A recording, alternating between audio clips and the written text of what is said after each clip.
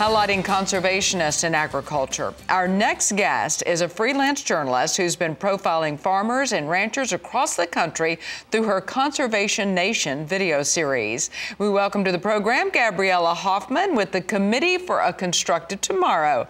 Thank you so much for being with us, Gabriella. Give us a little background on yourself and your work.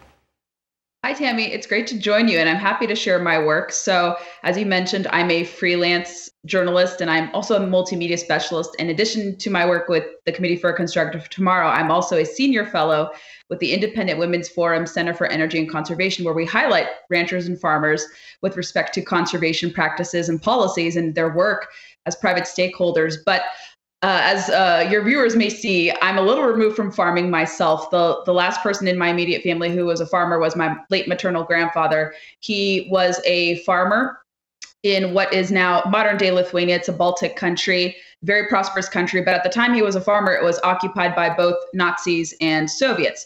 And his way of surviving imprisonment in a gulag was largely because he was a farmer and knew how to use the skills he learned prior to his imprisonment in different labor camps to survive. So I'm a little removed, but I'm very proud, to have that heritage in my family. And I appreciate the contributions of farmers and ranchers. And I think it's important to highlight them as stakeholders in conservation decisions today.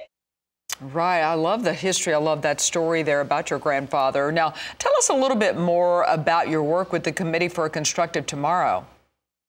Yes, so CFACT is billed as a free market environmental organization, and they tapped me a few years ago to create a series to highlight positive conservation contributions and to kind of demystify, let's say, misconceptions about different conservation stakeholders. I like to differentiate true conservation from preservation, which is, I believe, unfortunately attributed to conservation. So I try to deconstruct and separate the two notions of environmentalism. I think conservation is a more palatable form of environmentalism. It incorporates stakeholders like some of the ranchers and farmers you're featuring here, playing over my segment.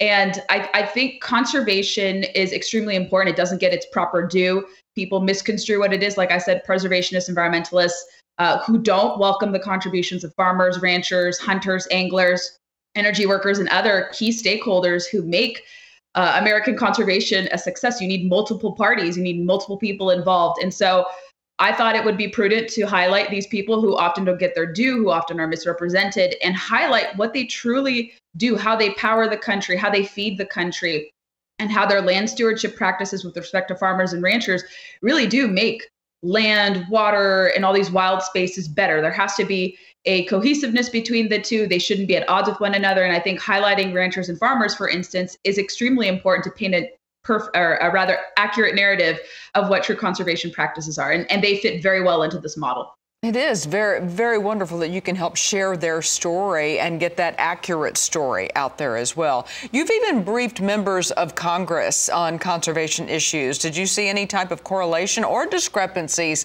compared to your conversations with the farmers? No, I regularly meet with members of Congress for both CFACT and the Independent Women's Forum, as I alluded to earlier.